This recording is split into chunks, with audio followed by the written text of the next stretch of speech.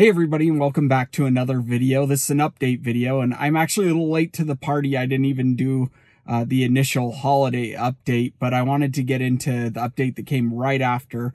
I don't know if this is specifically for like the older models or where this update fits in, but I have a 2018 Tesla Model 3. If you haven't been to my channel, I bought it used and bought it with like 33,000 miles. It now has about 63,000 miles, as you'll see on this video.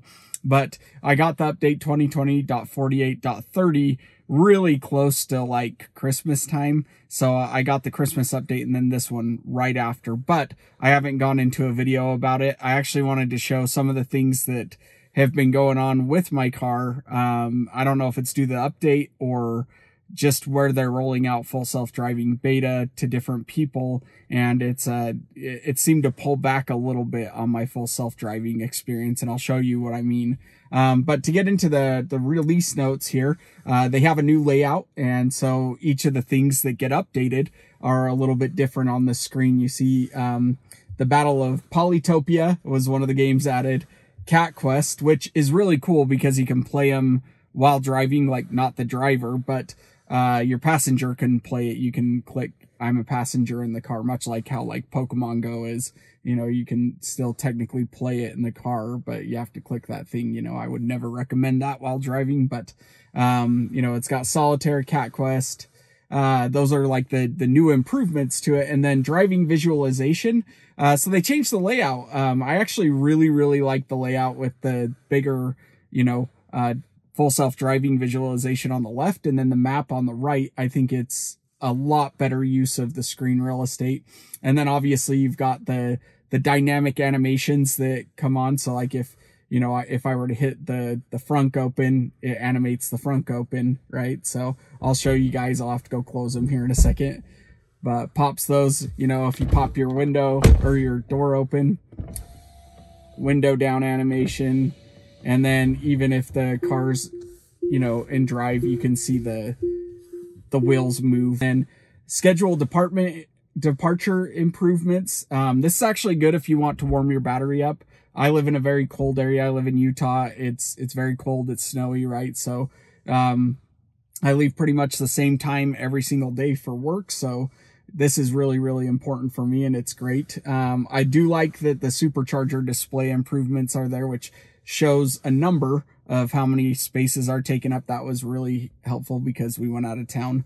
And then at vehicle information, all of your information is no longer at the T at the top, and now can be found right in here. So if you were to go into software, this tells you everything. Yeah, so I'm at 63,558 miles. And, you know, it's been a fantastic car. I've actually loved it the whole time.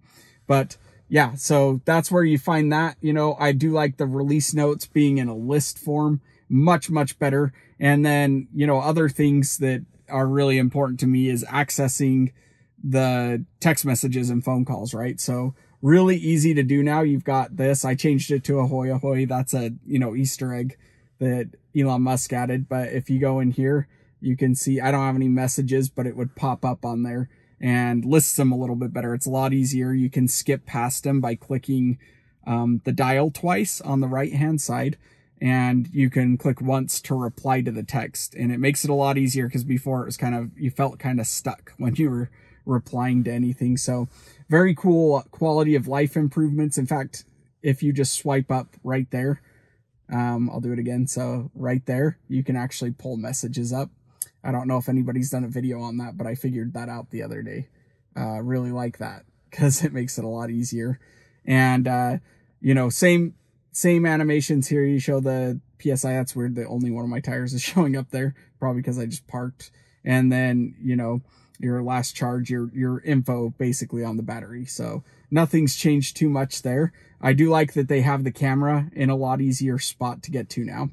And then the windshield wipers, of course, much better. I do also like the black and gray aesthetic with the white tones because it reminds me more of how the Cybertruck looked when it came out, and I've been looking forward to the Cybertruck for a lot of reasons, but I also loved the animation and how they had that laid out. Also, huge thing, This is really important. If you're buying a used Tesla and it's really important to you to have your car be able to fart at other people, so the external speaker, I actually was bummed out about this when I found this out, but if you get a 2018 Tesla Model 3, you are not going to have the speaker in the car. I'm not sure what year they added that, but the boombox feature that everybody else got is not on here. So if I go into Toy Box, you know, you have the new tracks, the emissions, you know, like the Whoopee Cushion, Romance, Sketchpad, Mars, Santa, and then Rainbow Road. On everybody else's, it has a thing called Boombox. You can actually add your own sounds to the car. So you can change the horn.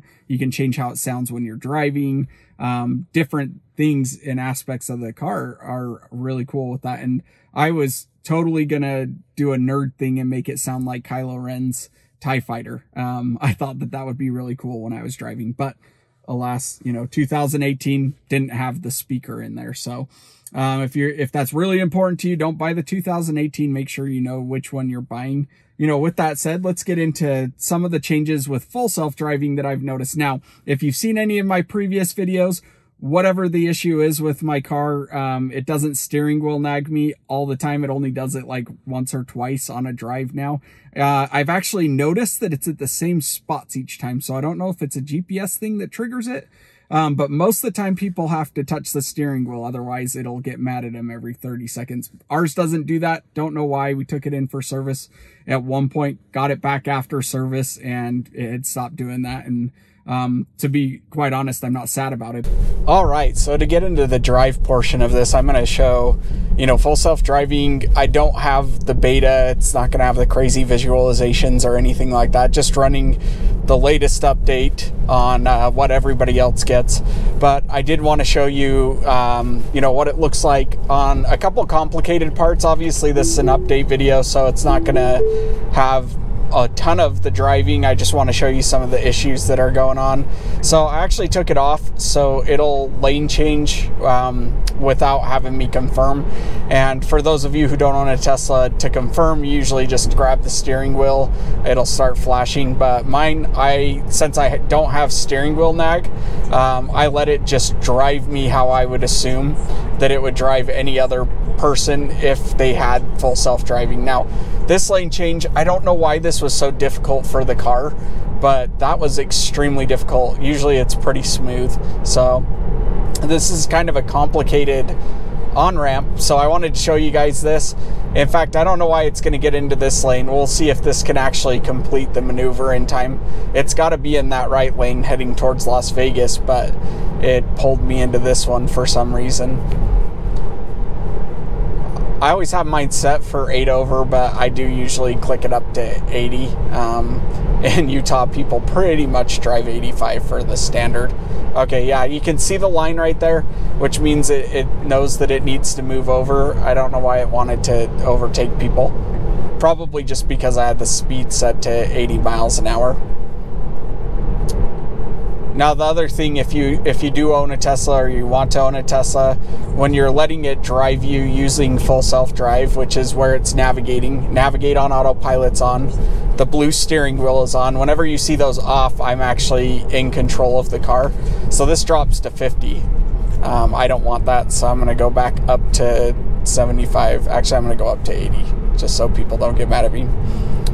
So this is a fairly new on-ramp. They had been redoing this one for a long time. You may have seen it on other drives before it was under construction, but it kind of has a weird off-ramp, and we'll see if it wants to follow onto the freeway where we need to go, or if it wants to try and take that. A little stressful when it tries to take it and you got to take over because it's kind of a quick one. So yeah, my follow distance also is set to, oh, it was set to multiple car lengths. I do want it to be 1. Yep, like, oh, okay. Yeah, that wasn't the best, but you could see, hopefully you can see on the camera, but the lines still have the old lines.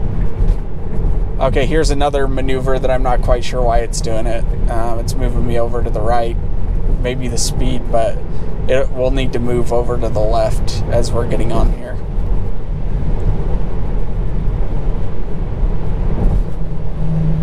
Typically, I've noticed, so the update right before the 30 update, that we're on right now, it was actually a lot smoother. It seemed like Mad Max had an upgrade where it was letting it lane change a little bit faster and smoother. But this one, not so much. It feels more hesitant, and it's almost weird. It's almost like it's more cautious before getting what full self-drive beta people have as the finished product. All right, let's see if this person backs off so I can get over. So it actually handled this pretty well. It used to be a lot sketchier of an on-ramp. This is a lot better than it used to be. Now, the other thing is I have it set to go all the way over to the left lane and to go into the carpool lane. We'll see if it actually does that. I think for the phantom braking, though, I want to be in the carpool lane. Hey, look, there's another Tesla homie up in front of me. You know, it's if you guys own a Tesla, there's always people, and they always wave, you know, when you're in a Tesla. There's a ton more now. I think Elon Musk making that push to sell 500,000 in Utah. There were a ton of people that bought Model 3s and Model Ys. Pretty crazy. Okay, so full self-drive, still not courteous. That wasn't the best maneuver there. I didn't want to intervene, but I was about to because I didn't want to be rude to that car or that person. But all right, so pretty standard drive. It is weird because it still hasn't tried to really move over to the left. I think it tried for a second and then just stayed in the lane because the person to the side of me was like in the blind spot. These are really popular exits, so I really wish it would go all the way over. I'm gonna have to take over here in a second if it doesn't start making over to the carpool lane. I feel like Navigate on autopilot's got a little ways to go, but you know, by me pointing these things out, it's more of just my observation being on different updates. I actually am thoroughly impressed every single time a new update comes out because of improvements in a lot of the different areas. So it seems to get better and better each time, but there are, you know, some hiccups. And so I'm just pointing out the hiccups that I notice in case you're getting one, you know, to be aware of. But Navigate on autopilot is nearly flawless on my way to work, and most of the time I'm driving around. So I really don't have many complaints with that. Okay, I'm definitely gonna have to like take over because I've got to get all the way over there before this section. Otherwise, I don't know if it'll do it. This guy next to me is like right next to me though, so I do want to hit my blinker. So, all right, so it'll try and pull me out of the carpool lane if I do have that on. So I'm gonna just go straight autopilot. As you can see, you can turn on and off Navigate on autopilot, and that's what I've done in this situation. Oh, this guy's flying behind me, so we're gonna see. Oh shoot, so there's a car on the side of the road where this usually happens. I hope I can still show it as a test because it might break just because it sees this car over here. But here's where it typically will do the phantom braking. So it started to, but they're on the side. All right.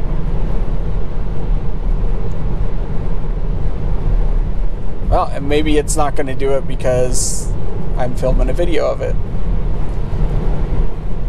Yeah, it didn't do it. Usually right there is where phantom brakes really hard. So I guess that was kind of a moot point there.